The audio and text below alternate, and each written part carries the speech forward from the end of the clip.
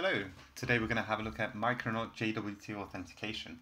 For reference, this is the document that we're going to use to create it, and the link will be available in the description below. So we'll just get started to explain what it is that we're doing and how we're doing it. So the first thing that we need to do is add some dependencies. Here we just need the Micronaut security annotations and the Micronaut security JWT. Once this is done, we can go into the application.yaml file and add a couple of settings here.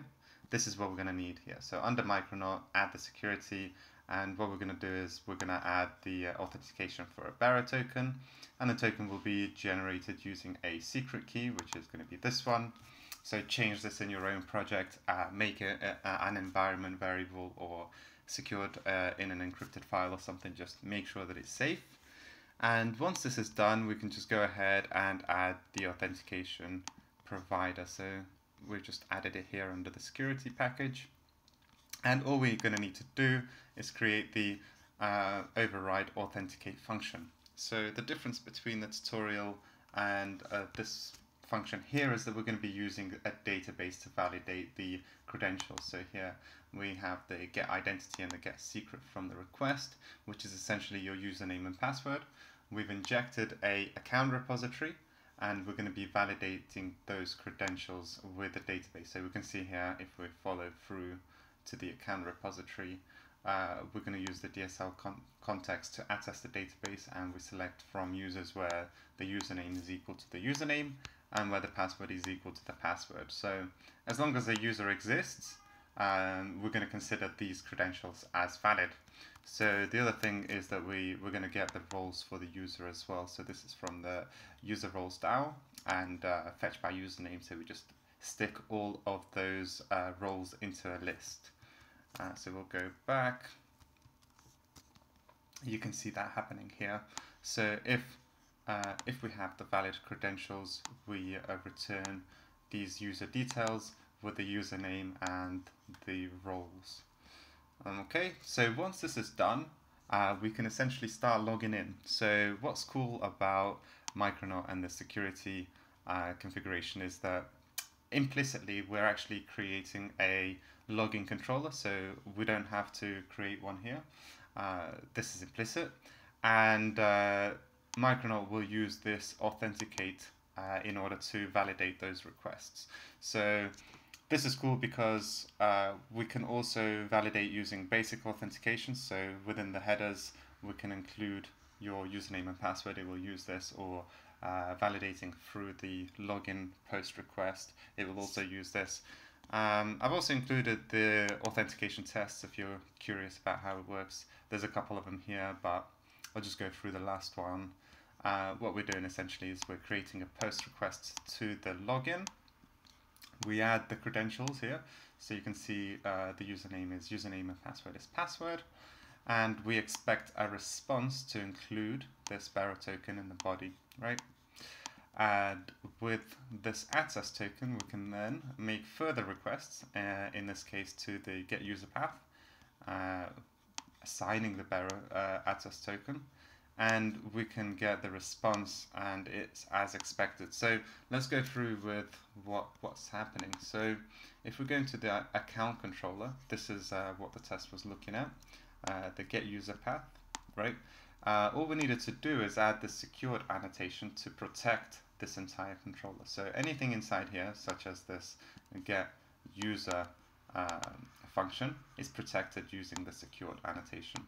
So the security role is authenticated, which essentially means that we're not really checking the roles here. As long as the user actually just exists, it's fine. So you can extend this further by making sure that the user has a role, for instance, admin or just a standard user or etc. But at the moment, this is just a straightforward is authenticated, and that's what's happening here. The other thing to mention is that you can see we're adding these credentials. These credentials have been injected in this migration file, so where I've created the table for users, I've created the table for user roles. I've also seeded two values. So one of them is the users. You can see values username, email, and password. And this is what we're going to be validating against. Inside your account or controller, you can maybe create another unsecured register path, or maybe just create another controller if you want to. Doesn't really matter. And you can register users through an unsecured function. And that's what validates it. So what we're going to do is we're going to start the application. I'm going to test this on Postman so you can see it working live. But the implementation is relatively small. It's surprisingly fast to get this working. So let's see it. I'll just go through what it is that we're doing while it's starting up. So what we have is the request. It's a post request to the local host. Port is 8081. Again, this is configured through the application.yaml server port. The endpoint is login, so this is implicit. This is configured through essentially your Micronaut security configurations. The body of the request will contain the username and the password. And again, this was seeded through the migration that we just looked at earlier. And there's no special headers or anything like that, no special headers or params.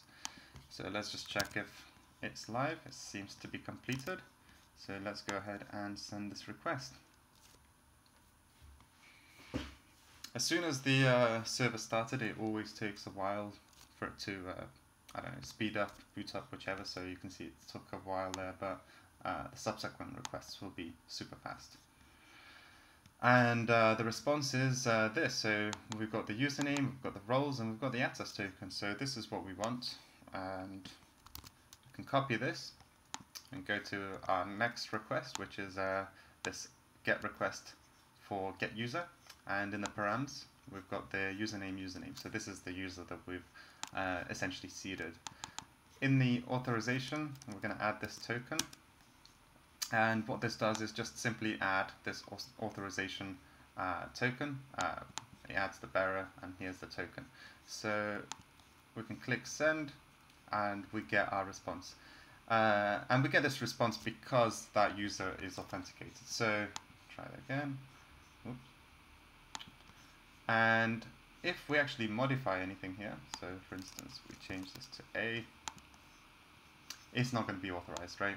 And this is because this token is invalid. Okay, and that is it. That's JWT with Micronaut. So have fun.